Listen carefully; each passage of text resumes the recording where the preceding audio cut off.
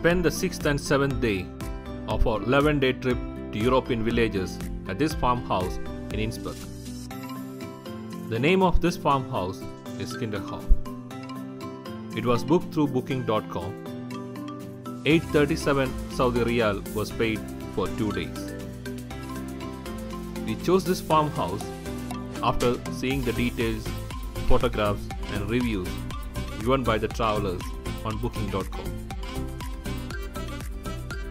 But when I got here, I realized that this farm and the ambience here is 10 times better than what I saw on the website. There were 3 other families here besides us. The farmhouse is run by a lady named Magdalena and her family. There is a play area and a lawn for children to enjoy. They also offer free horse ride for children. This is the villa where we stayed. We got the top floor of it. It was a beautiful villa with 2 bedrooms, a kitchen, a hall and a balcony. The highlight is the rustic looking wooden furniture. Looking out from the balcony, you can see the snow-capped Alps at a distance. We left all our belongings in the room and walked around the place. You can see a cottage made of wood like this along with all main buildings here. Firewoods are stored here. The farm is located at the back of the house.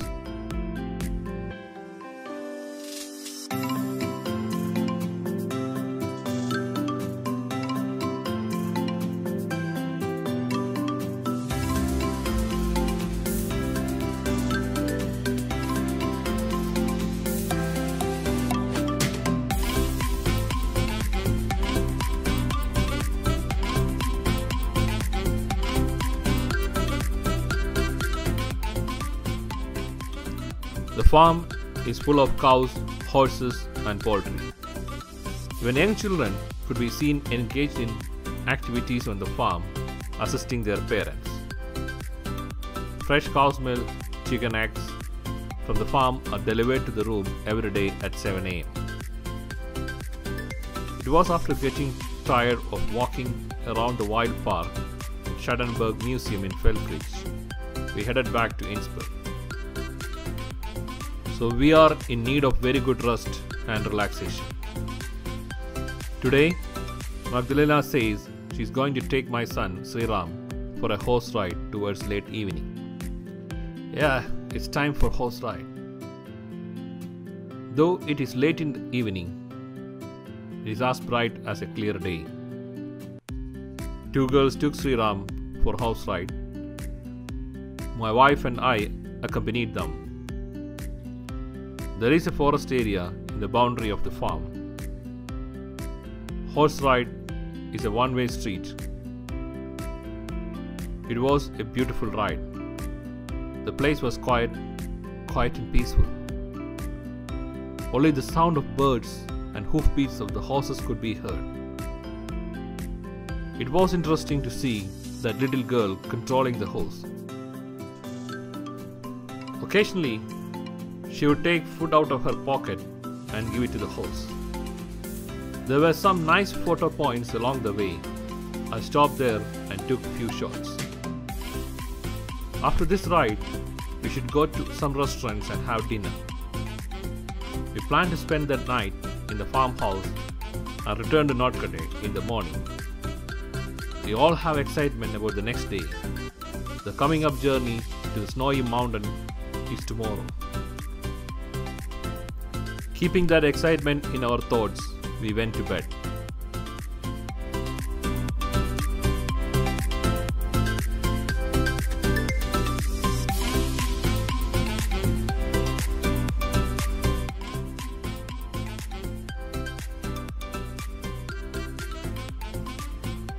We are now in the cable car to Nordkate. It takes about 20 minutes.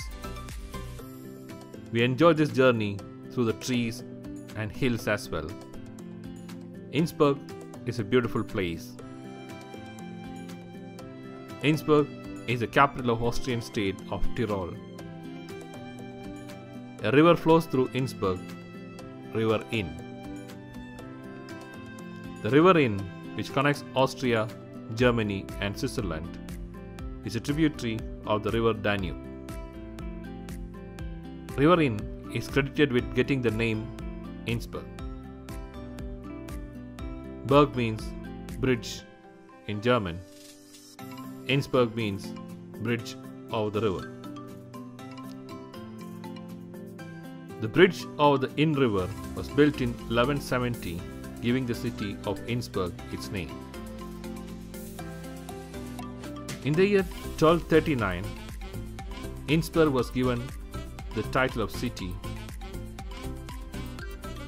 Innsbruck is currently the fifth largest city in Austria. The bridge also contributed to the growth of Innsbruck. Transportation and trade between the North Alps and the South Alps intensified with the coming of this bridge. Innsbruck city began to grow. Only 13% of Tyrol is human inhabited. The rest of the area is occupied by the Alps mountains. This cable car goes to Nordkette, which also is known as Jewel of Alps among the Alps mountain ranges. We got a magnificent aerial view through the glass cabins of this cable car. Besides the canopy of trees and snow caps of the mountains, you can see winding trekking trails among the woods. You can also see people hiking alone and in groups as well. Trekking is categorized to suit hikers of different capabilities. Not only trekking, but also sports like mountaineering, skiing, snowboarding, hang gliding, and paragliding are available here from the beginners level to advanced level, including professionals. This cable car has several stops before reaching Nordkette, and each stop there are a variety of sites and activities for passengers. It includes a world-class ski center, beautiful restaurants, and an alpine zoo. We had a deep intention to get a first-hand experience of going down the snowy caps. Our intense desire to go down snowy mountains has been rejected, and so we couldn't be so adventurous. We were in a hurry to reach Nordkette as soon as possible.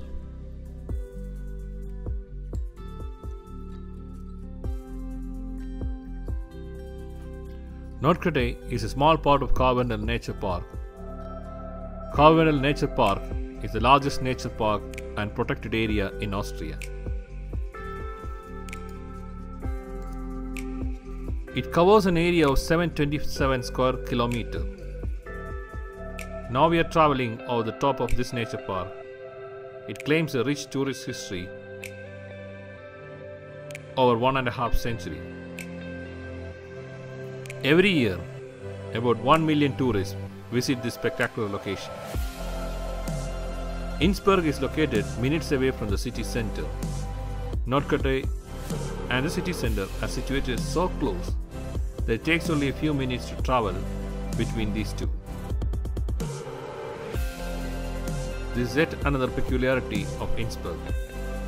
The mountain is in the heart of the city.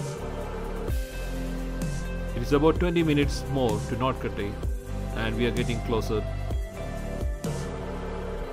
Our heartbeat is loud enough for us to hear. We are so thrilled and excited.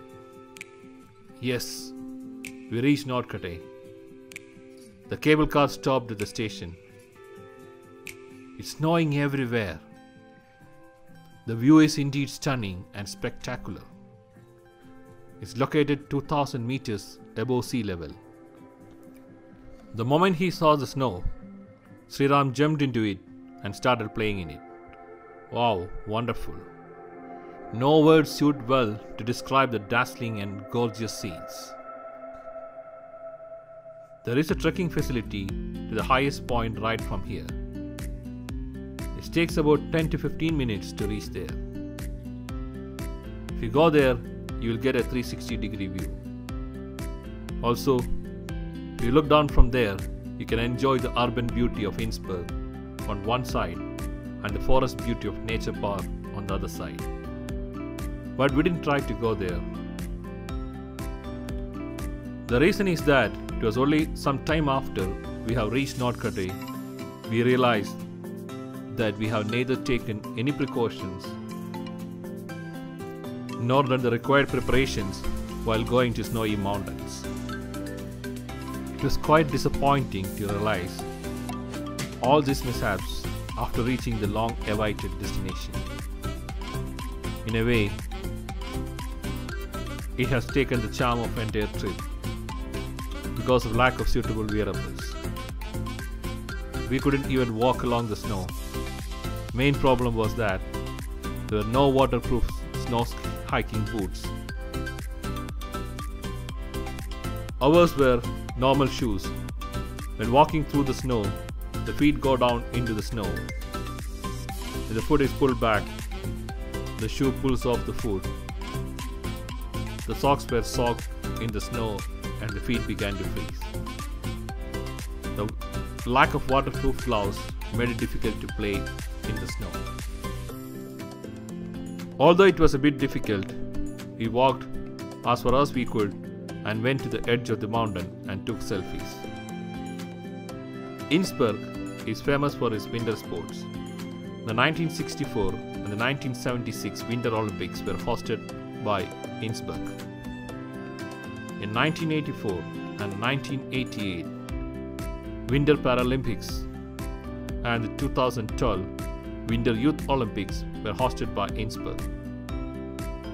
Innsbruck is the largest ski resort in the Alps. Here's the steepest ski route for daredevils to perform.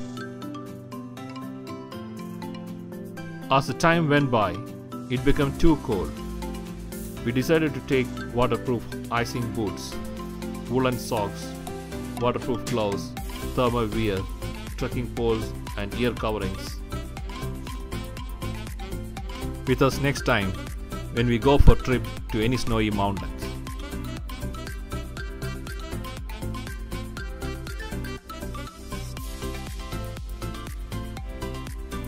After getting out of the cable car, we went to a nearby family park.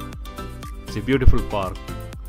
The park is maintained in such a way that it can be used by locals for picnics and jogging. It's full of shady trees, lawns and resting benches. When traveling in Europe, we always carry an empty water bottle with us.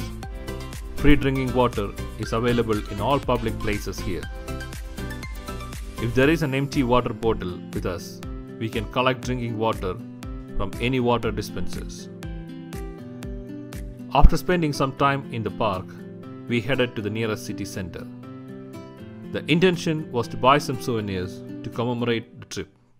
But when I saw the waterproof gloves and thermal wear on sale there, I was really disappointed.